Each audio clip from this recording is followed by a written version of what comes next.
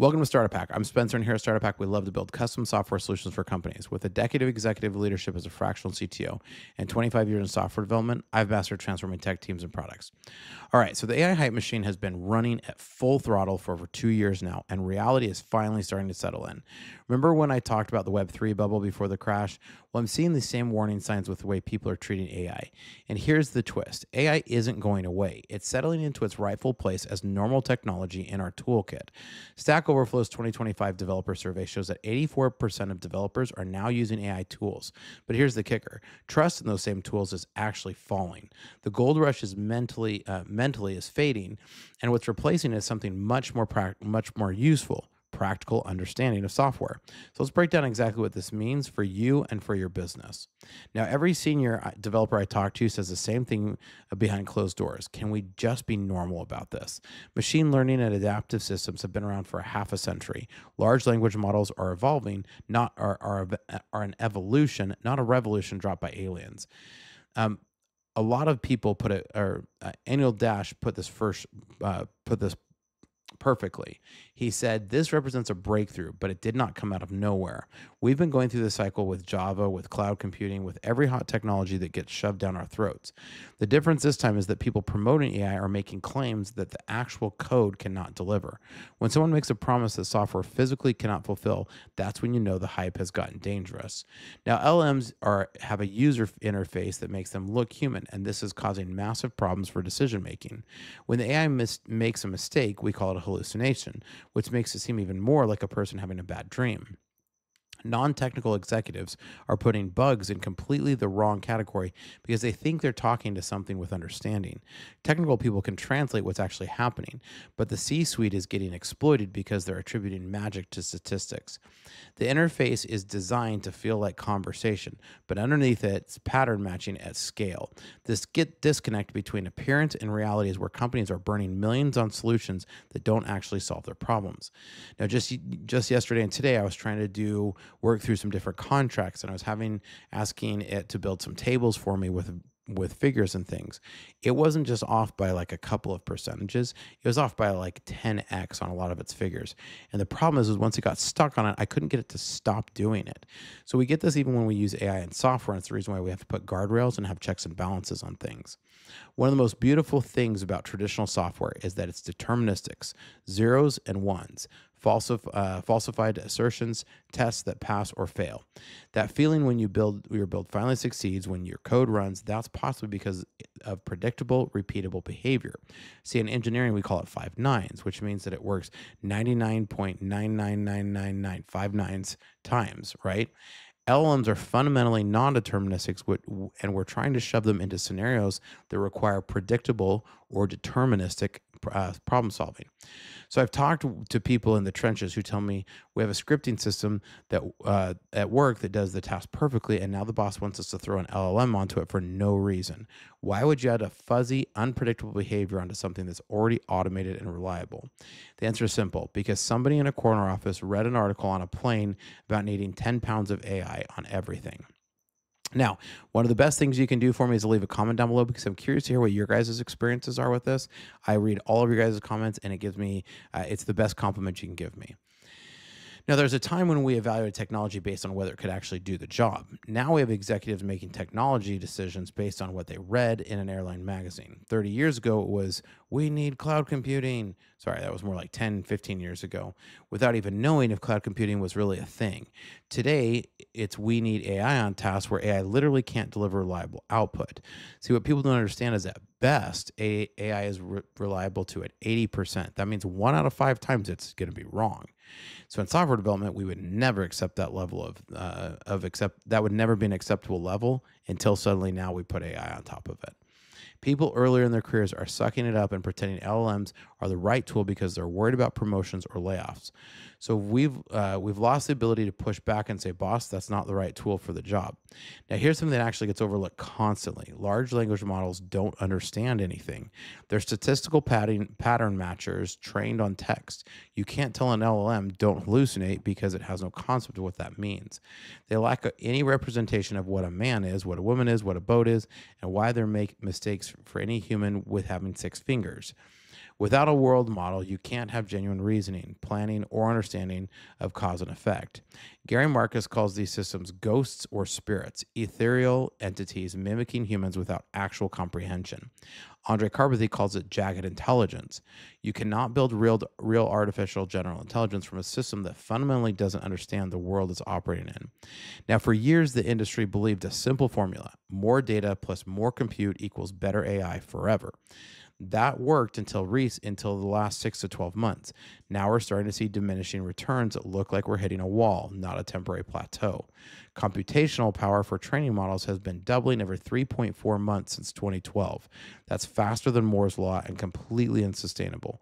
We've already picked all the low-hanging fruit. Tricks like reducing precision from 32 points to 16-bit to 8-bit are exhausted. China figured this out and pivoted to practical applications of current AI, while US companies still chase AGI fantasy.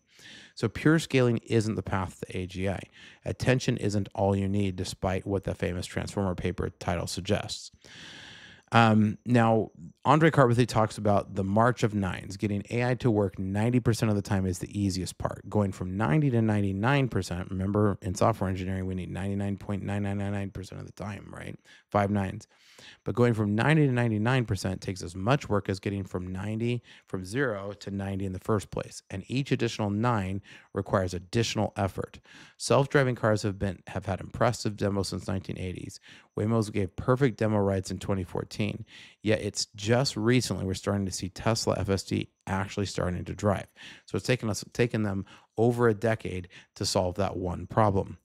AI coding assistants that work great for simple autocomplete might need a full decade to handle production critical code reliably. Every startup showing you an impressive demo is really just showing you that they've hit the first 9. Now, a Stanford study found that employment for software developers aged 20 to 25 has declined about 20%, and part of this is because of the perception that junior developers are no longer needed. But Stack Overflow CEO told the BBC that AI won't be without problems, and this opens a whole new career path for Gen Z developers. And we've already started to see that. We get a lot of people who start with software that was written by AI and then brings it to us to try to fix or solve problems. Companies betting everything on AI over talent development are cannibalizing their own workforce future. So AGI isn't coming, but specialized AI in specific domains, that's where the real value is. And that's what we do here at Startup Hack. We're spending a lot of time to build systems. You can see some of these over my corner, over my shoulder behind me. Some of these AI systems that we're building on real hardware for real clients that do real things in a very specific domain. So that's what AI is really used for. Instead of systems that try to do everything poorly, we're seeing a shift towards AI that deeply understands one specific area. A vertical AI solution with deep domain expertise will always outperform a horizontal platform trying to be everything to everyone. And this matches what I've been saying for over 2 decades in software development. Specialized tools consistently deliver better results than general purpose ones. Companies are waking up to that fact that they don't need AGI. They need focused solutions to focus problems. The winners won't be chasing superintelligence. They'll be building tools that solve real problems reliably. So there's a growing chasm between AI demos and actual production implementation that deliver value. I've consulted with companies that spent millions on AI initiatives that never made it past the pilot phase. Building an AI chatbot is easy, but building one that reliably increases customer satisfaction or reduces cost is extraordinarily difficult. Most companies lack the data infrastructure, talent, and organization process to successfully implement AI. The engineering challenge of deploying AI at scale are being dramatically underestimated by executives and investors. The demo is easy. The implementation is where the innovation lives or dies. So having a strategy for AI, even if that strategy is not adopting AI, is what separates winners from losers right now. The AI companies that figure out how to extract value from their customers' unique proprietary data. That's where things get really interesting. If you've got proprietary data that no one else has access to, it's very hard to beat you at that game. AI can't make up your customer records, your operational history, your domain-specific knowledge. The special sauce that can't be easily replicated will guarantee a place in the market. Data and differentiation in that data is the holy grail in the long run because no AI can fabricate what it's never seen. Now, the death of AGI dream is actually good news for businesses that need real solutions today. because see, what's going to crumble from that is some really good, useful LLMs that normal software developers can use in real software development practices and put into your software. So instead of waiting for some mythical superintelligence, you can invest in targeted AI applications that solve actual problems right now. And we're about to launch some of them here, and we're really excited to announce them as we move into the new year. The $1.5 trillion being poured into chasing AGI fantasies could be redirected towards practical improvements that deliver real ROI. Customer software solutions built by experienced engineers will outperform generic AI wrappers every single time. We're entering an era where AI hype cycle is finally collapsing into reality, and reality is where good engineering thrives. The companies that will win aren't the ones chasing AGI. They're the ones building solutions that work reliably for specific use cases. Now, I'm curious to hear your thoughts. Do you agree? Do you disagree? I love to have a great discussion, so make sure you leave a comment and make sure to like and subscribe. Here at Startup Hack, we love to build custom software solutions for companies, so reach out because we'd love to help. Check out startuphack.com, and here's some great information about our services. Hi, I'm Spencer, a fractional CTO. With over a decade of executive leadership and 25 years in software development, I've transformed technology teams and products for businesses just like yours. As your fractional CTO, you get the strategic guidance of a seasoned technology executive without the full-time commitment, perfect for companies ready to leverage cutting-edge technology without expanding headcount. My team at Startup Hack has already built advanced AI agents for small and medium businesses, automating complex workflows and delivering advanced ROI to human workflows. We specialize in creating custom software that connects your systems into a single coherent technology ecosystem. Our development approach focuses on tangible business outcomes. For one client, we developed AI-powered workflows that cut days off of human processes. For another company, by connecting multiple systems, we reduced processing time to increase their ROI by over 75%. We don't just write code, we architect solutions that scale. Whether you need cloud system architecture, data integration between legacy systems, or custom AI agents that automate your unique business processes, my team delivers results that exceed your expectations. Having led technology for a lot of companies and launched 7 successful brands of my own, I bring battle-tested expertise to your business challenges. Our specialty is turning technological complexity into business advantage. So if you're ready to harness the power of AI and custom software to drive your business forward, let's connect. Together, we'll build technology that doesn't just solve today's problems, it positions you for tomorrow's opportunities. Technology leadership,